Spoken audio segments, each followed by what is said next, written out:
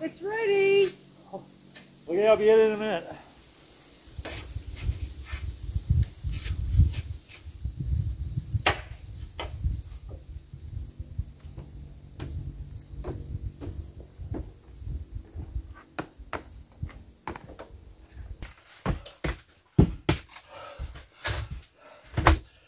Whew.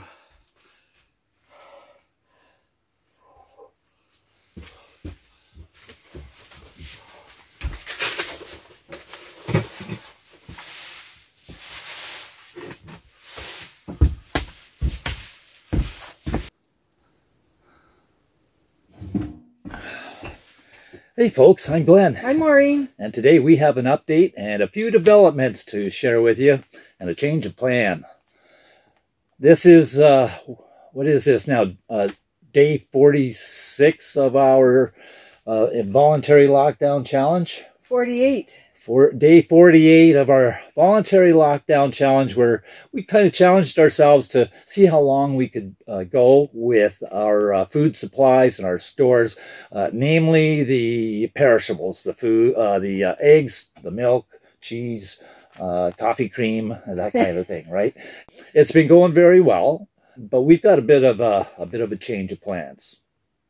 This has become more of a real-life event as opposed to an exercise in preparedness. Well, that's what it's developed into. I mean, at the first few weeks, and last year even, when we first started preparing, and we were kind of wondering about, shortages and, the supply chain and whatnot. So, we've been stocked up. And that's something actually that we've been doing for years, just not to this extent and quite so seriously. We do live remotely after all, and it's very common for folks to do that when you do live in the rural areas. But well, there's been times where we've had to be prepared to stay in for 2-3 days, even up to a week, particularly in the winter because of the road conditions. Well, the last several weeks now, we've had all kinds of crazy weather where it's been snowing incredible amounts, and then cold snaps of like minus 30 Celsius. And we have been prepared for, those kinds of shutdowns and whatnot where we just simply can't get out. So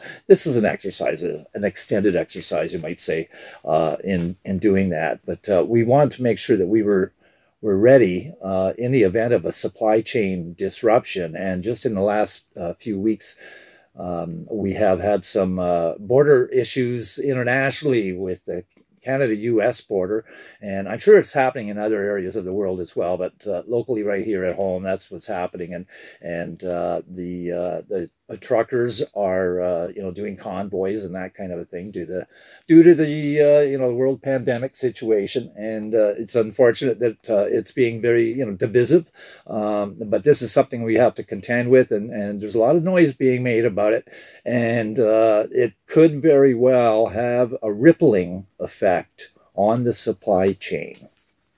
And this is an event that can take away what we consider to be a luxury of being able to just go into a store and pick up what you want when you want, even more so than last year or the year before. Yeah, and there's actual shortages of many types of materials and goods.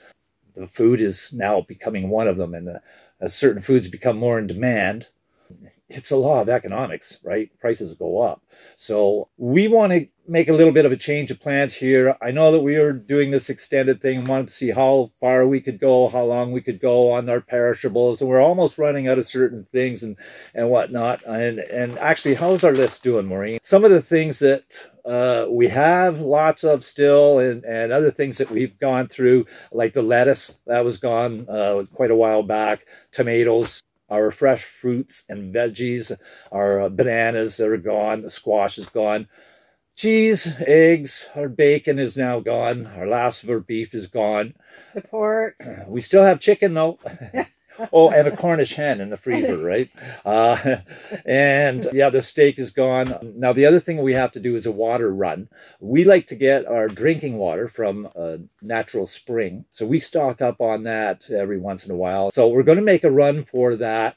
We're going to also stock up on a few things. We decided that we're going to go out And we're not going to take any other chances with jeopardizing ourselves in our stocks and whatnot and get caught with the shortages that we can't get certain things that we want. So, it's pretty serious. And we know we're hoping to do an extended thing. But in light of that, I think it's best that we go out and get the supplies that we need, resupply, and then we'll continue on with the challenge. But just, we're being transparent that we're thinking, we're going to go out, and while the weather is good, we have a break in the weather coming up over the next couple of days. It's snowing out quite a lot right now, but we're supposed to get that break. So yeah, and we learned a bit of a lesson at the beginning of the pandemic. I had called the farmer where we buy a lot of our local beef and pork from, and I thought, I'll just get my beef. The stores are all sold out. I called her, and she said that every order that they're getting from their abattoir up until June. I called her in March, and she says, if you want meat, I can get it for you in June. So even though we know there's local food around, a lot of it has been either spoken for or taken. So there's bottlenecks in the supply chain and in the system, right? So, and as I said, that has rippling effects. So we want to get stuff while the getting is still reasonable, right? And I mean, we're not trying to be fear mongering or anything like that, but I mean, this is a very real situation for us. And being remote where we are, and it's not like there's 10 grocery stores that we have to choose from around this neck of the woods. So it's what they call slim pickings sometimes, right? It is. But as far as the supplies that we do have, we still got lots of sugar, coffee. We got maple syrup, and we have honey and sugar. How's the cream doing? We have a liter. 1 liter left of cream. So should we keep going with a challenge on the cream? it'll come. It'll come, I'm sure. We got 1 apple left, it says here. Yeah. We have pie apples. I froze up a bunch of pie apples. We have pie. That's good. And we still have some green peppers. I found a way to store green peppers that they last probably twice as long in my fridge than they used to. Lots of teas and garlics and herbs and spices from the garden still, so lots that's of good. Potatoes. And the other night we had pizza. That's our comfort food. And Maureen made a nice homemade pizza. We used the last of the bacon that we had there and had some nice veggies and stuff like that on it, so that was great. Yep, potatoes are still good, eh? Yeah. Yeah, that's good to know. That was your garden potatoes as well.